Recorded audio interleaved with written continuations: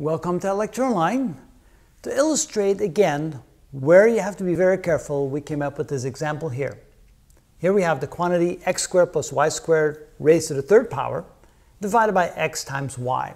And it's very tempted to say, oh, we have x squared here, we have an x here, we can divide x into here, we can divide the y into there. It turns out you cannot do that. Even if it was written like this, if we had x squared plus y squared divided by x times y, this is not equal to x plus y. When you divide x into x squared, you get x, and y into y squared, you get y. That is not the case.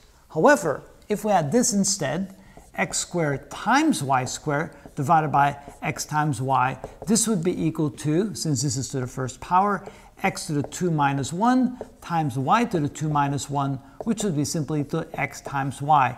In this case, you can divide the x and the y, the denominator, into the numerator because this is multiplied. Here you cannot do it because it's x squared plus y squared. Because of that, when we look at this problem, we have no way of dividing the x and the y into the numerator. But in other words, you cannot simplify this any further. It has to be left like that. Then you say, well, wait a minute. What about the numerator? Why can't I take x squared plus y squared and raise it to the third power like this? Because the rule right here, can I not just multiply exponents?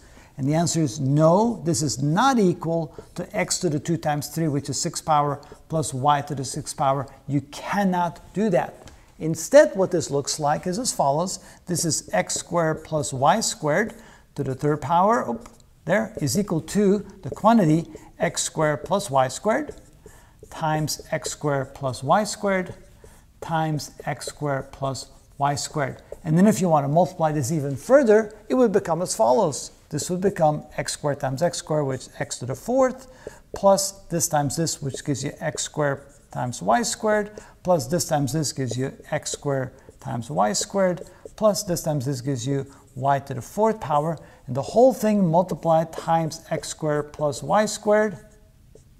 And then you have to multiply all this again, and you can clearly see that this is in no way equal to this. You could simply not do that, and again, you could simply not do that. So be careful of this and this, because that is often done incorrectly.